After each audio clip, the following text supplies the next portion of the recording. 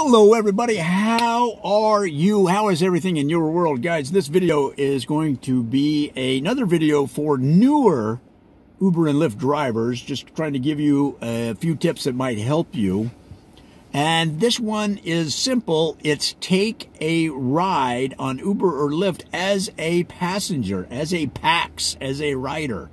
And the reason that that's valuable is that, for example, I just drove somebody from Ontario Airport yesterday, and we drove on a very long trip, maybe 2 or 3 days. We ended up, I think, in Oklahoma, and they started to get out of the car at the end of the ride, and she said, "What do I do now?"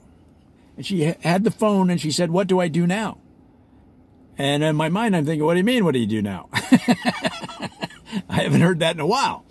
But it turned out to be their very first rideshare ride, okay? And so I told them exactly what to expect on the app and that they should tip me $2,000 to $3,000. And it helped her to know what to do when she got out of the car to close the ride out. So that's just an example of somebody that took a very long ride and then didn't know what to do. So when you take a ride as a rideshare driver, it gives you a better idea of what the app looks like from the passenger standpoint. For example, often I have somebody say, "Hey man, I need to make a stop. Is it okay if I make a stop?" Now, if it's a short stop, I don't mind, but I say you have to add the stop in the app. And a lot of times they're going, "I don't know how to do that.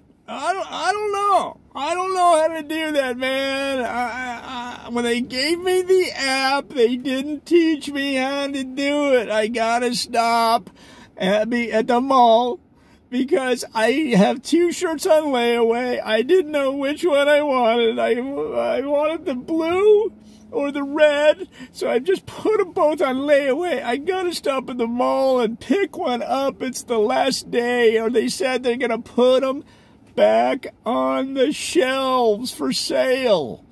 And I'll say, "Look, this is how you do it." Now, I personally don't touch their phone. I don't want them to say I added something that they didn't want, but I will walk them through it. And by being familiar with the app, their app, then it'll help you communicate with them, something like that. So that's one of the benefits. The other benefit is that you may have questions as a newer driver that you cannot find answered on YouTube or in the forums or online on blogs. And despite all of that information that's available, which you should read and view to familiarize yourself with some of the basics, you'll find questions that you don't know the answer to, and you can't find it.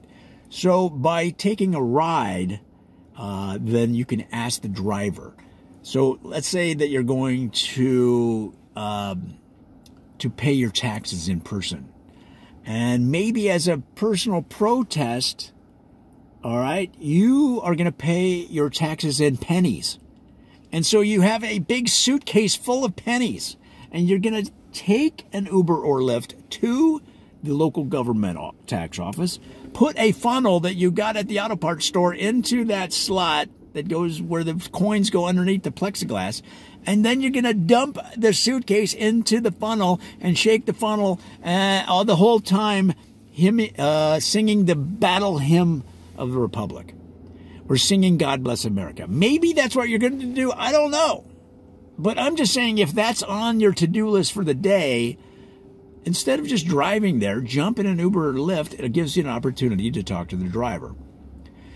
And again, this is where you got to be a little low-key. I mean, a lot of these drivers, they've been at it, they've heard everything.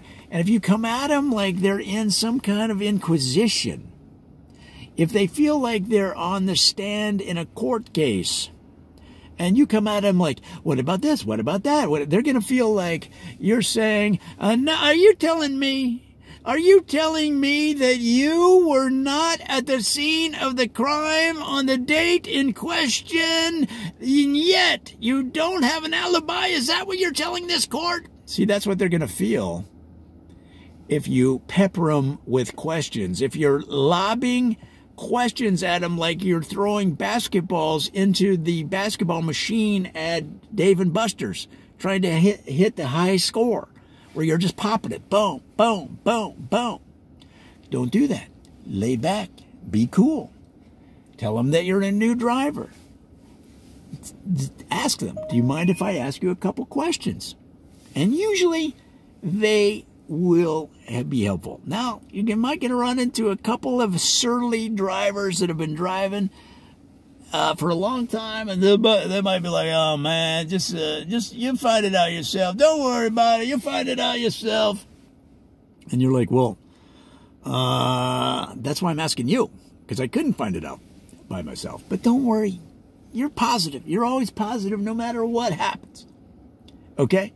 And just ask them a couple questions. They will be very helpful. Ask them about their experience. What do they like? What do they don't like? What has been the worst thing that has happened? Again, just a couple. Take a few and just ask them on a ride that you would have taken anyway, to the mall or to wherever you're going. So guys, that is a very simple but a very helpful tip, I believe, for newer drivers. It's going to make you a better driver and therefore hopefully make more moolah, making the money. Making it rain, bringing it down, bring it down. Lord, rain that money down on me. Lord, rain those tips on me. Rain the tips on my head, Lord. Let the money fall onto my head. I'm gonna get an umbrella, Lord, and hold it with so much money raining down on me from the rideshare clouds. Let the rideshare clouds gather into a storm, a blackened clouds. The sky's going to turn, and the rained coins and quarters and pennies and nickels and dimes and $2 bills and $200 bills, maybe even a $5,000 bill, which they don't make anymore, Lord, but don't matter. Let it rain down on me anyway. That's what's going to happen, I hope.